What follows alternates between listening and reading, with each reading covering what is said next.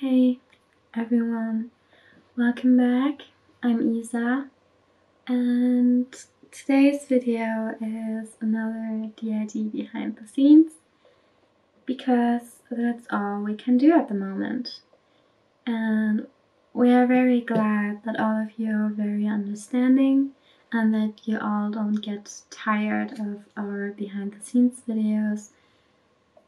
They're kind of not only behind the scenes videos, they really show an insight on what we have to deal with day by day. And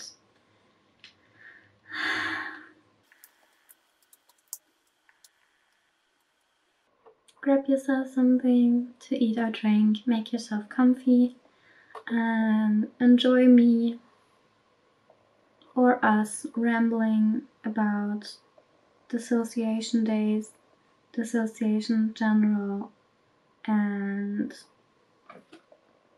why we can't function. So let's get started.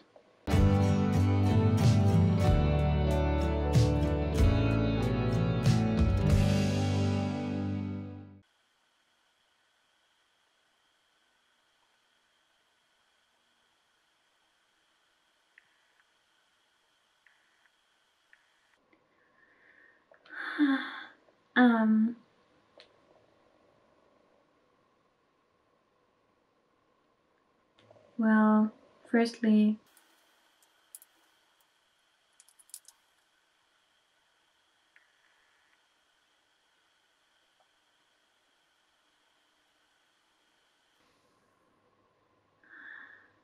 okay,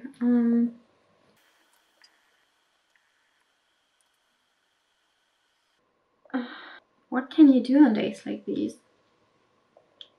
Pretty much nothing. Pretty much nothing.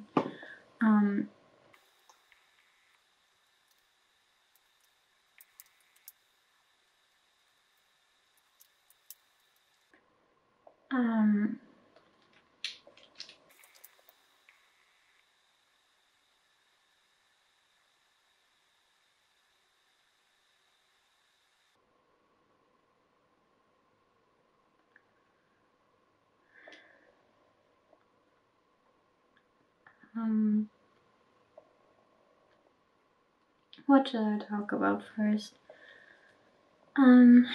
Dissociation. Dissociation is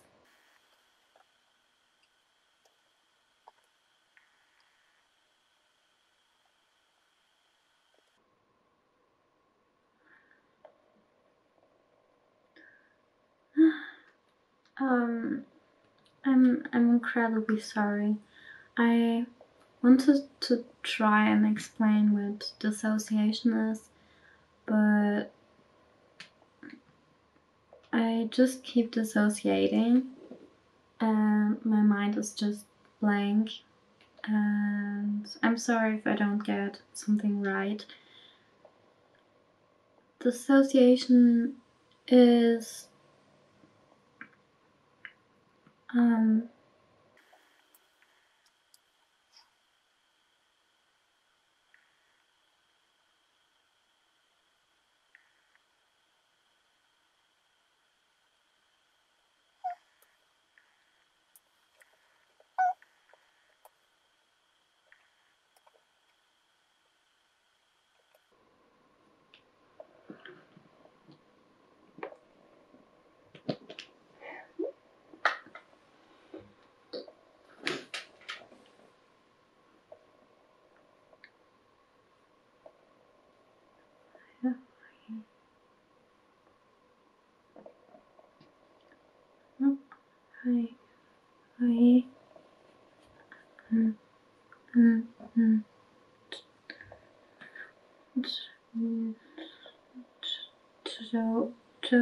Joey.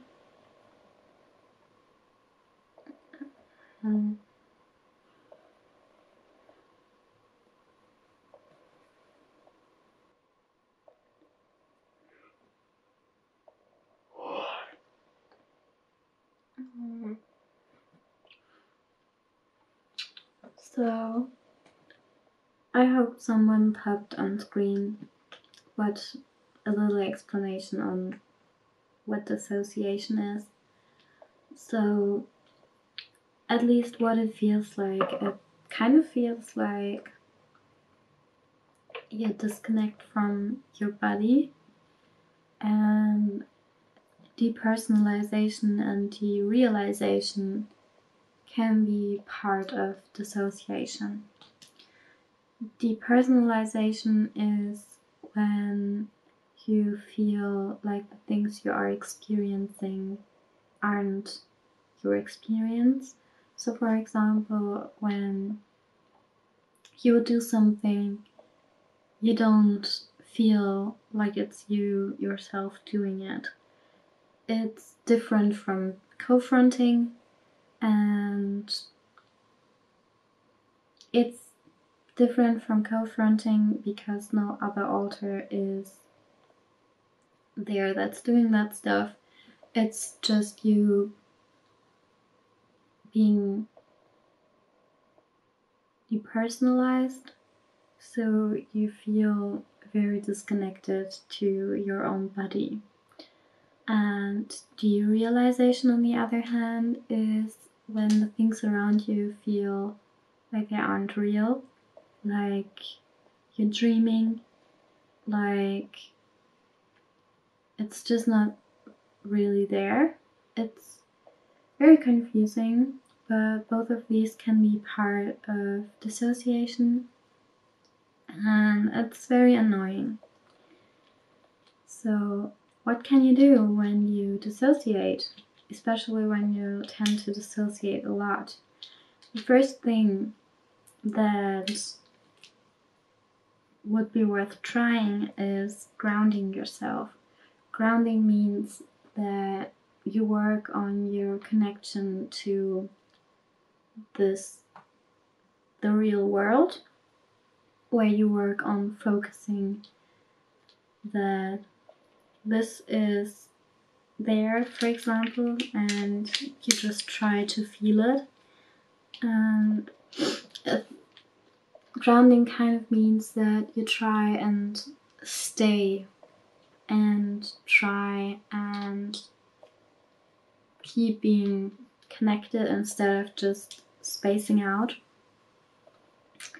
But it can be incredibly hard when you're very dissociative, because when we dissociate personally,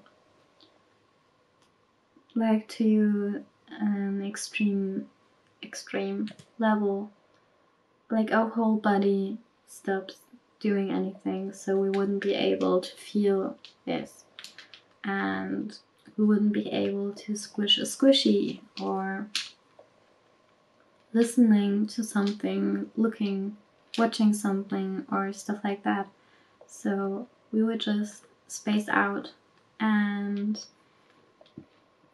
it's incredibly hard then to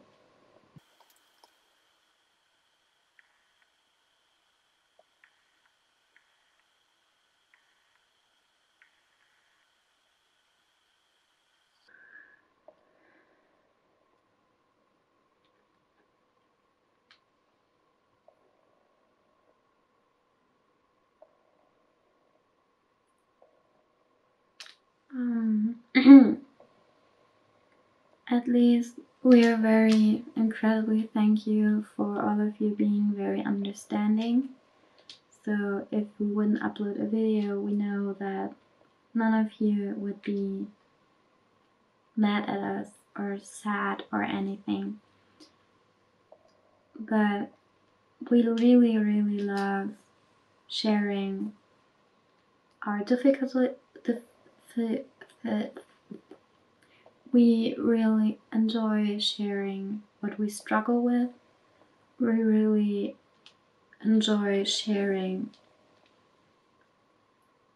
what our life is like, because we're not the only ones experiencing these things. And the ones that aren't experiencing these things, it's hard to imagine how it would affect someone.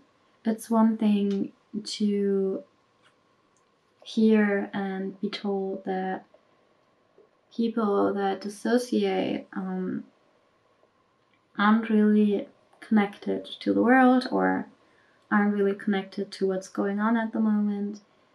And it's hard to make a picture of what it actually can look like and what a mess it can cause. Like,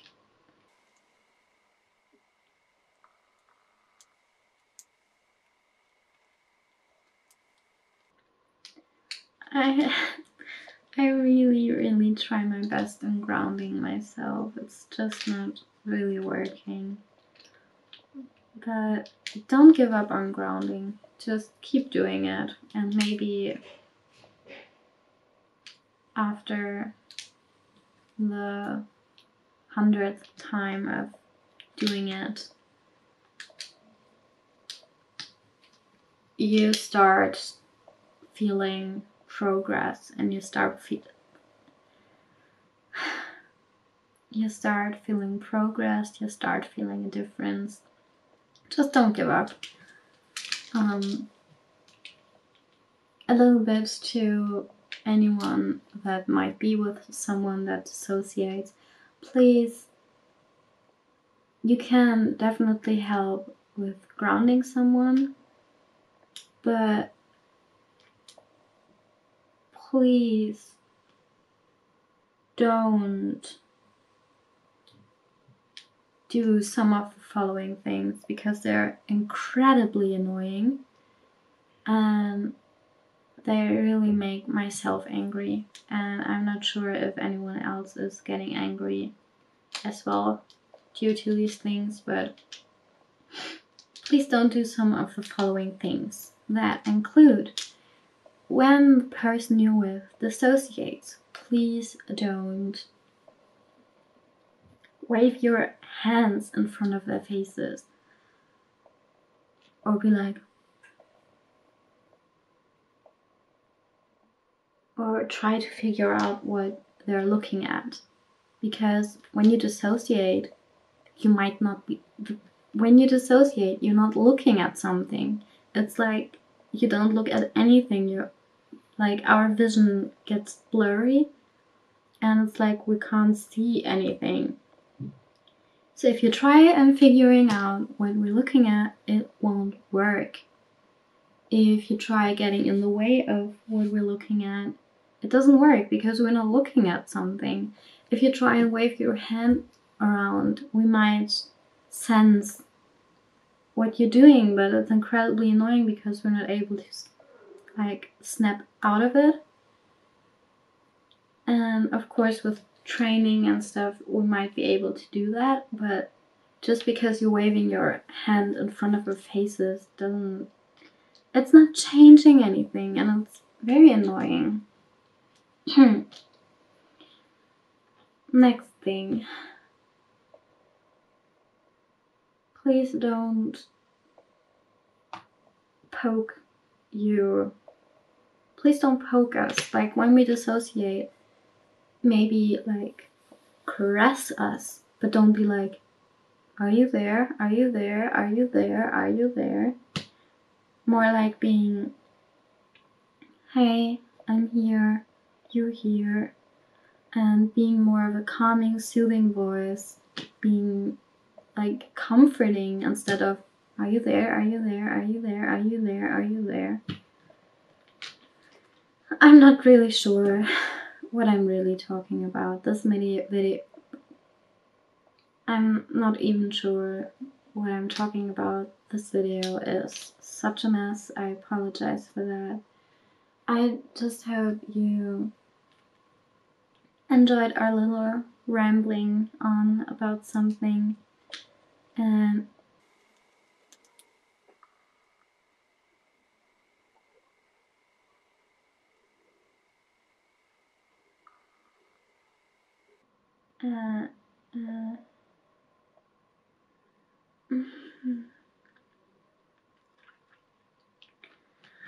and if there's anything you would like,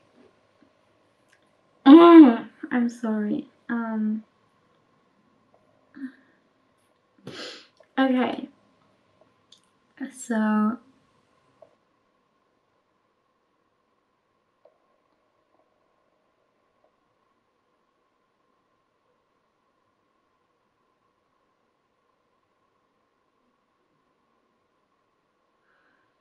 okay. I just try to end it here. It's just all of kind of not working. So if comment down below some experiences of yours, comment down below what you think. Comment if there's anything you would like to see us do in the future. Subscribe if you're new to our channel, leave a like, check out our Patreon,